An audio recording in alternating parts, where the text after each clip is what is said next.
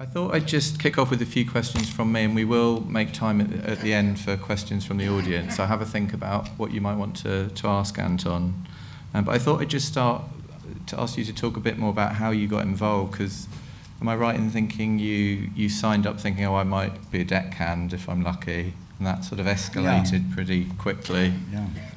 Yeah. I'd spent a few years delivering yachts and small commercial craft sort of for people around the world.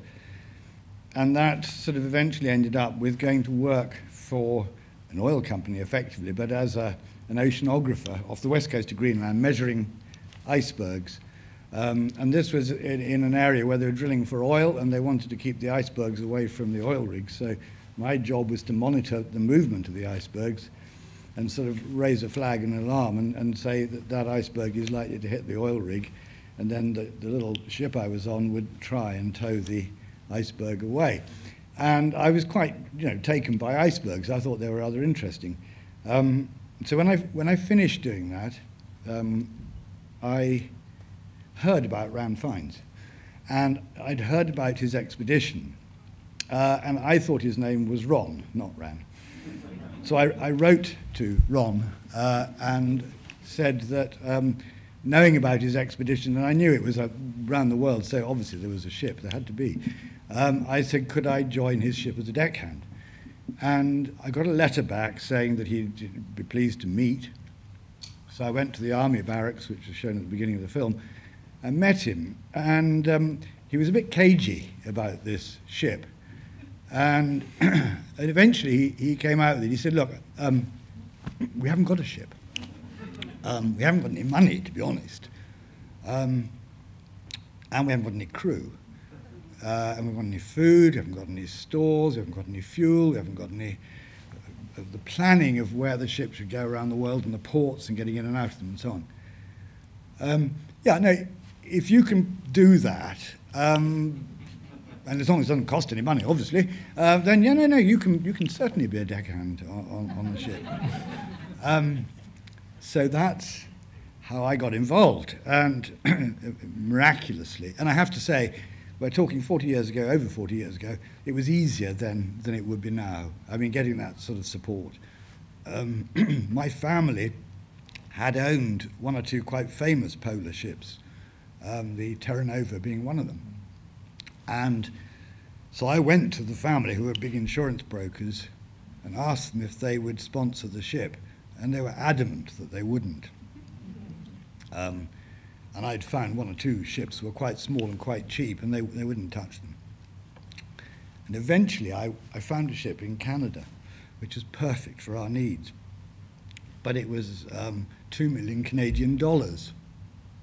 So I went back to the family business, and I said, actually, I found it's a bit more expensive than the others, but it's perfect. And they sort of said, well, we've already said no, why would we change our mind?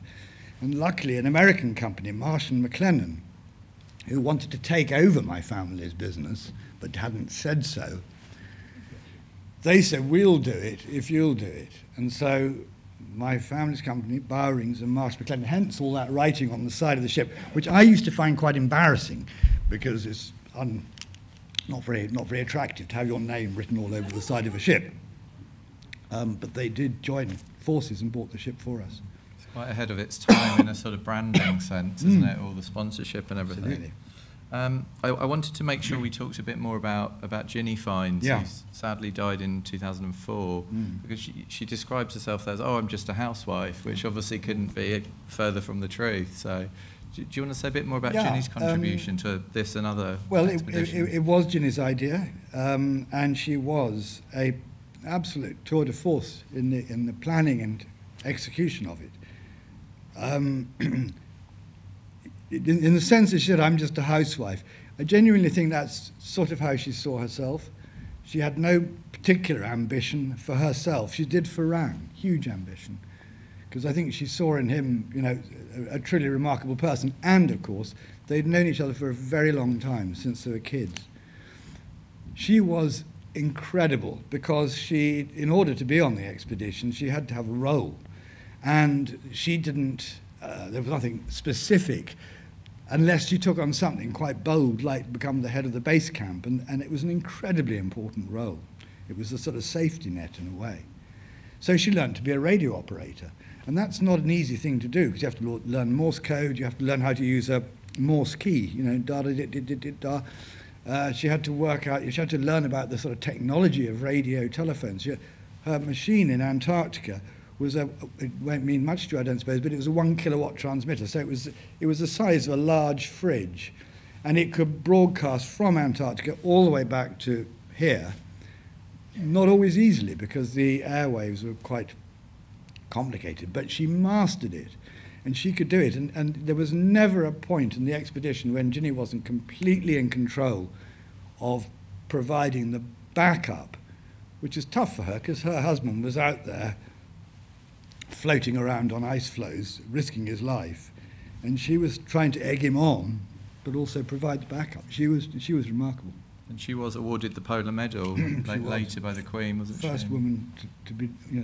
Exactly. And the Royal Geographical Society now have a hut based on her Antarctic design in their garden, exactly. in her honour. So, yeah. Yeah, no, she was a huge part of the expedition, and later expeditions too. Although she didn't always take part in the later expeditions, because they ended up living in Exmoor. They had a herd of Aberdeen Angus cows, and she took up farming. But she was just the most amazing support behind Ran, and sort of egged him on. He would have gone on these expeditions anyway, but she wanted him to know that she was entirely behind him, and she was, and she absolutely was. She was hugely proud of him. And you mentioned at the beginning in your introduction about the importance of film to kind of often funding these expeditions going way back to the sort of heroic age. Yeah. That's very much something we're marking with this season, this month. And you saw a snippet of the Shackleton Endurance Expedition film, which is called South, and we're actually re-releasing that. So a bit of a plug there. There's a big screening at the IMAX next week. With a newly commissioned score, so I'd really urge you to catch that BFI Restoration, because that's going to be doing the rounds again. But Ran himself was a bit of a dab hand with a cine camera, wasn't he? Yeah. You saw him actually there, didn't you, with his 16mm? Yeah, no, Ran had a good eye, very good eye, and very good photography as well. I mentioned at the outset that there's this sort of slight problem with filming. In this case, it was an extraordinary combination, because, I mean, you could see that, yes, I mean, some of it had to be filmed in a particular way, which wasn't as raw and as live as you might expect nowadays. The camera equipment was massive. And Mike Hoover and Beverly Johnson, who I mentioned at the outset, they had to lug all that camera equipment. But the rule with them was, at the start of the expedition, you can film the expedition, you can come on the expedition, but you have to be completely self-sufficient.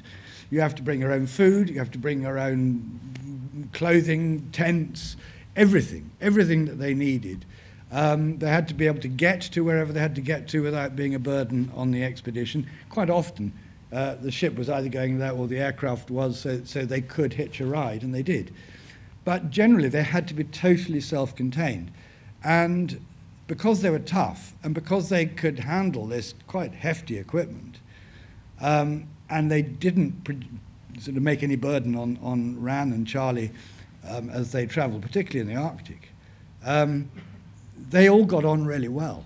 And I think actually, in a way, if you think of the film crew having to sort of run ahead a bit and film them coming towards them and then run back the other way and film them going away, having to charge their batteries, having to change film, celluloid film in the magazines on the cameras and things like that.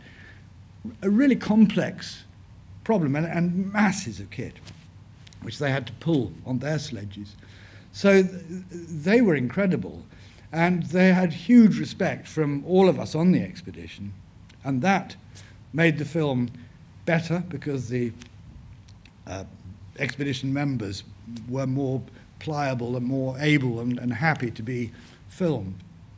But the thing I love is this sort of charming innocence of the expedition members in front of the camera. There's no macho sort of, big sort of hoo-ha. It's all wonderfully sort of nuanced stuff, which was not at all contrived. It's just you have to look at the members of the expedition. I'm not talking about us on the ship's crew, because we were obviously very normal people, but the people on the ice were just wonderfully quirky and completely naturally so. And as a result, you know, Rand's never had a TV show, you know, that he's never been a sort of presenter of television, because it's just not the person he is. He's a very low-key, very, he's a brilliant expeditioner, very tough, very driven, but also wonderfully sort of just himself. He's very eccentric, and I think that's what makes him so glorious.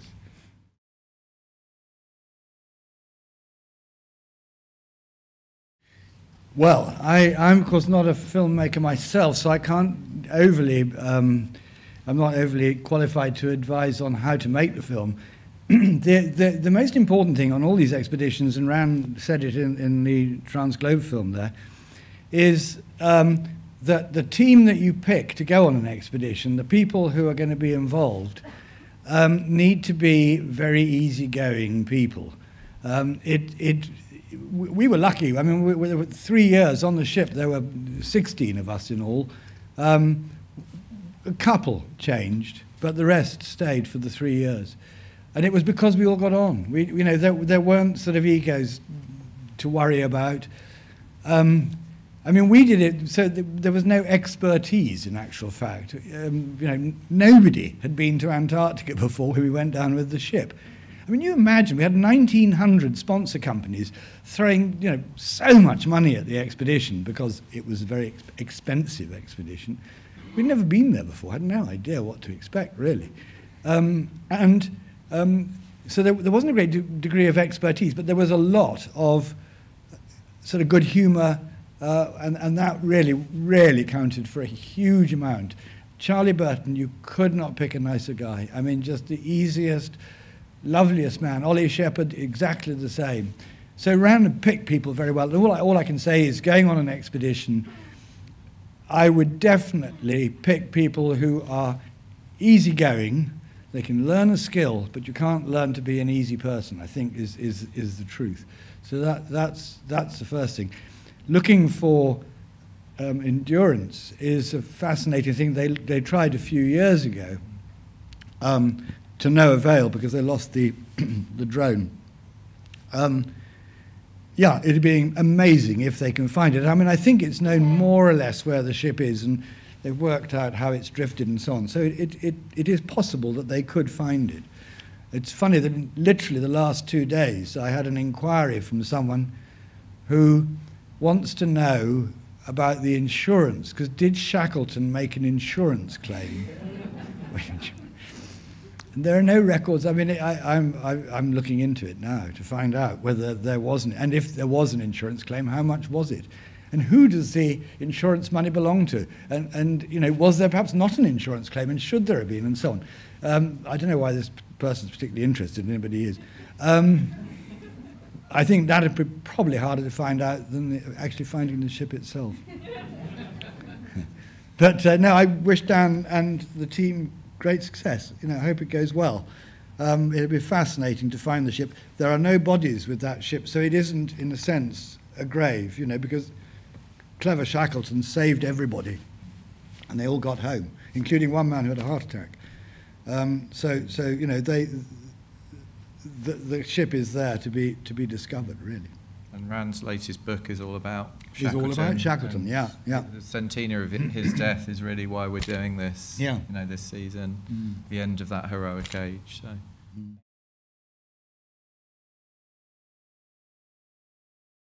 Yeah, and he went down, and then they pulled his rope up, because otherwise it would show. So he had to sort of brace himself like this and film Rand. And Rand was kicking snow, and you know, there was a snow bridge to one side. I mean, it could have collapsed. Yeah, Mike Hoover went down the hole. I mean, inevitably in a film like this, the film crew weren't there all the time, so they had to do some recreation. So that something like that was a recreation. They actually planned it, but it completely fitted what happened. Same is true in the Arctic when Rand's skidoo goes through the ice and disappears. He amazingly agreed with the director who was out with us then, because we had the ship there as well. He said, "You know, if you want me to, I'll drive the skidoo into the ice." And so he sat on this thing, drove it along, and poof, and went down the hull. And I have a photograph. I actually brought it with me, but it's a slide, and I can't show it. But there are about 20 of us on the end of a rope trying to pull the sledge and skidoo back out of the hull, because we didn't want to lose it, which we did manage to do. And the engineers on the ship got it going again within about half an hour. Oliver Shepherd, poor Ollie, I say poor Ollie, I mean, he had a choice, and I guess this is life, isn't it? He was married. He was, apart from Ran and Ginny, he was the only one who was married until Charlie got married. And Ollie's wife didn't like him being in such a sort of perilous situation, and she basically said, "You've got to come home." And he thought, keep the marriage going and everything else, that is what he should do. And it was a hell of a decision for him. He loved the expedition. He stayed with it all the way through. I mean, unfortunately not in the field, but he was in the London office, and he was ever present, helping with the sponsors and helping with publicity things and things like that. But he wasn't in the field. And he's been so close to it ever since. The Trust, Transglobe Expedition Trust, which we now run, which supports people wanting to go on expeditions where there's a sense of purpose, where they can perhaps do some science or do work on it in a humanitarian way or something like that. Ollie was a sort of founding trustee and still is, and he adores the whole memory of Transglobe, and is still very, very much involved. How do you step back into some semblance of normal life after you've been part of something so sort of all-consuming?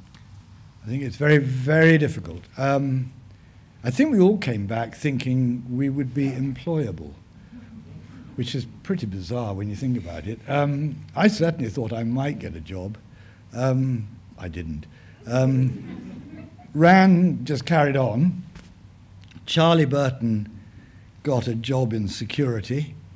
But poor Charlie died in 2002, quite young, in his 50s, I suppose. Ginny ran the farm until she died in 2004.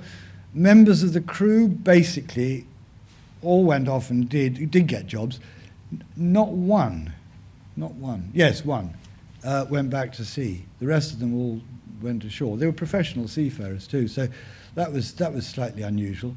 When we came back from the expedition, I stayed with Ginny because we had a debt. Although we weren't supposed to spend any money, some money had been spent, and there was £106,000. It's a lot of money in those days. And so Ginny and I worked in the office raising money. We sold a lot of kit at Camden Lock, and Eric, who used to be the man behind Camden Lock, is here, and he supported us in those days and has done ever since to recover that £106,000. And we did it. We got all the money back. So that took another year and a half, I suppose. And then since then, I've never really, I haven't been able to get a job. I have a removal business, but I don't get too involved in it because I'm distracting, apparently, and they're better off at running it themselves. So yeah, I don't know. It's a difficult one. What do you do? Retire gracefully, I suppose.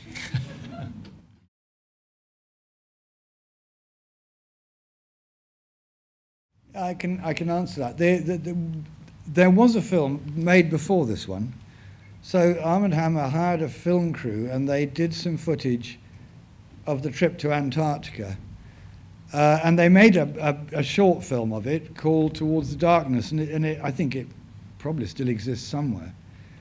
But it didn't really sort of excite anyone in the broadcast world.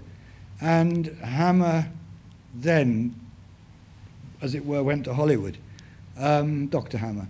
And I say Hammer Films because it was his company, Arm & Hammer Productions. There's, of course, another film company called Hammer Horror Films, not the same. So they made this film, and then it was shown, I think, once in the States.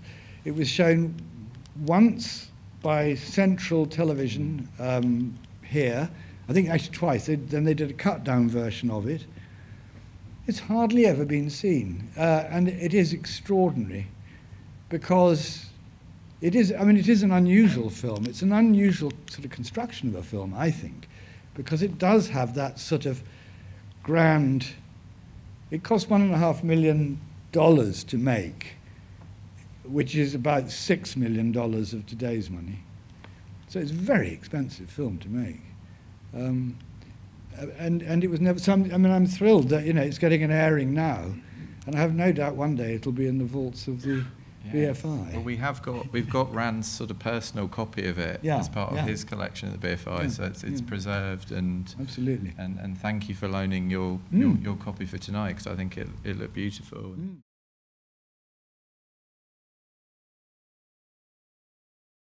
God, I can tell you.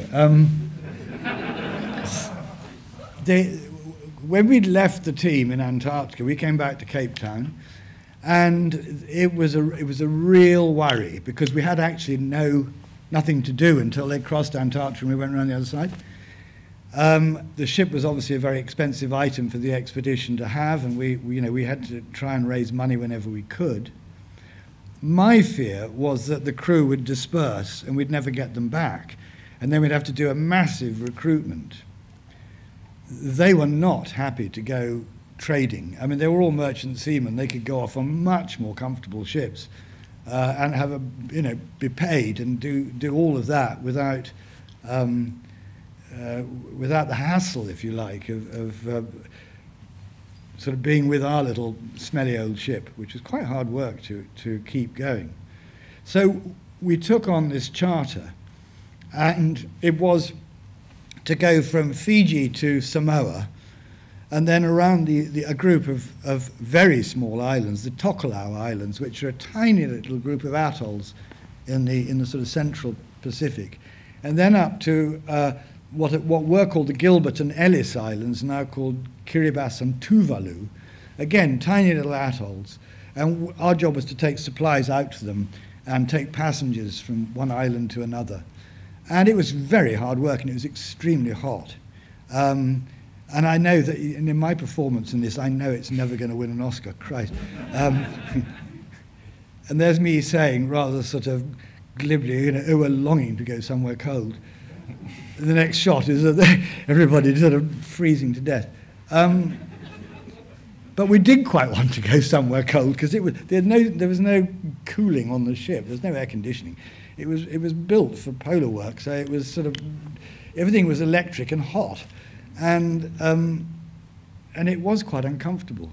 But it was glorious, and on reflection, probably the best part of the expedition for me. I loved it. I loved it, and I didn't have any worries. I didn't have expedition responsibilities for that period. So for me, it was easy. For the rest of the crew, it was a bit tougher, but I loved it. Thanks, Anton. I think on that note, unfortunately, we are going to have to wrap up. We could go on with hearing these stories for a lot longer, but thank you very much for joining us. Thank you for coming. Thank you, Anton.